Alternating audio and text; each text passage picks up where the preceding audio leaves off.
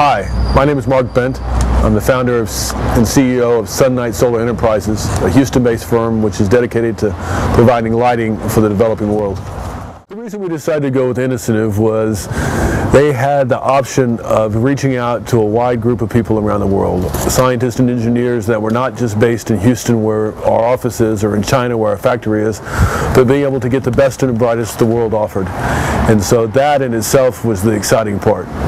It wasn't the answers we got back that we were expecting, it's the unexpected answers we got back, the new and innovative ways to adjust our present product so it would provide room illumination. So it was the unknown quantity is what I was excited about mostly, and that's exactly what we got, something way beyond what I had hoped for, and an engineer based in New Zealand was able to take our product from where it was to where it's going to be in the next phase, providing room illumination. So encourage is, InnoCentive allows people to think outside the box, to look at a problem, look at an area of scientific development and say, what if I did this? And that's why InnoCentive is so valuable to me, because not only we're going to do illumination, we're also going into health. The concept of some type of a device that has an impact on the mosquito malaria cycle is one that we're going to with InnoCentive next.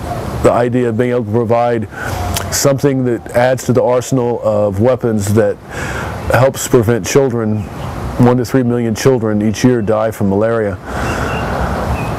Something that impacts that is just an exciting aspect of our whole operations. And InnoCentive is crucial in being able to hopefully provide us with a solver in this area also. My company, SunNight Solar, intends upon continuing our relationship, our valuable relationship with InnoCentive. Not only are we going to be working on lighting devices, but we're also going to start working on health-related devices. I mentioned earlier some of the comments about malaria, but we'd also like to look at hydroponics. We'd like to look at water purification, probably using UV and solar panels. And so the collaboration between SunNight Solar and InnoCentive, from my optic, is one that's very valuable and one we intend upon continuing for the foreseeable future.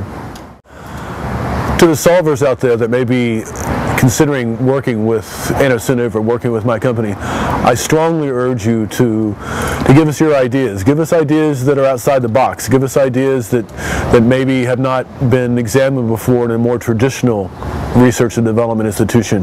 With InnoCentive, it's the results that count. So you bring me results and we'll change the world together. And thank you for your consideration of working with InnoCentive and SunNight Solar.